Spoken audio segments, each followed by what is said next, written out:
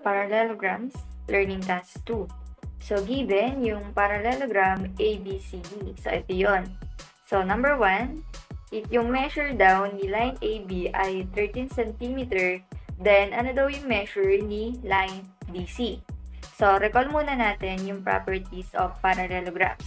So, sabi, any two opposite sides are congruent. So, si line AB, so ito siya ay congruent kay line DC. Therefore, kung si line AB ay 13 cm, then etong line DC ay 13 cm also. Number 2, if yung measure daw ni angle B ay 42 degrees, then ano daw yung measure ni angle D? So, recall natin yung properties ng parallelogram. Any two opposite angles are congruent. So, si angle B, ito siya ay congruent kay angle D. So, kung si angle B ay 42 degrees, then si angle D ay also 42 degrees. Next, if yung measure daw ni angle B ay 58 degrees, then ano daw yung measure ni angle C? So, etong angle na to, ito ay 58 degrees. Then, ang hanapin natin ay yung measure ni angle C. Ito. Okay? So, recall natin, sabi, any two consecutive angles are supplementary. So, kapag sinabi natin na supplementary, ay yung measure nila ay 180 degrees. So, ito si angle B at ito si angle C. So, sila ay consecutive angles. So, kapag pinagsama natin yung kanilang measure, sila ay equal sa 180 degrees. So, angle B plus angle C equal 180 degrees. So, si angle B natin ay 58 degrees. Plus angle C equal 180 degrees.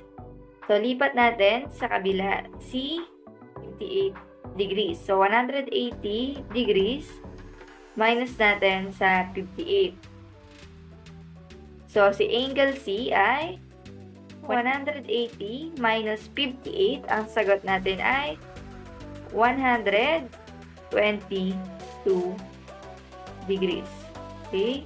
So, ang sagot natin, ang measure ni angle C ay 122 degrees. Next, number 4, if yung measure daw ni line AE ay 7 cm, then ano daw yung measure ni line CE? So, in a parallelogram, the diagonals of a parallelogram bisect each other. So, si line AE, ito siya. Okay? So, ito daw ay 7 cm. So, si line AE ay congruent kay line CE. So, kung ito ay 7 cm, then si line C ay also 7 cm. Next, if yung measure daw ni line BD ay 24 cm, then ano daw yung measure ni line BE? So, si line BD, ito siya. Ito. Yan. Ito daw ay 24 cm. So, ito. Yan.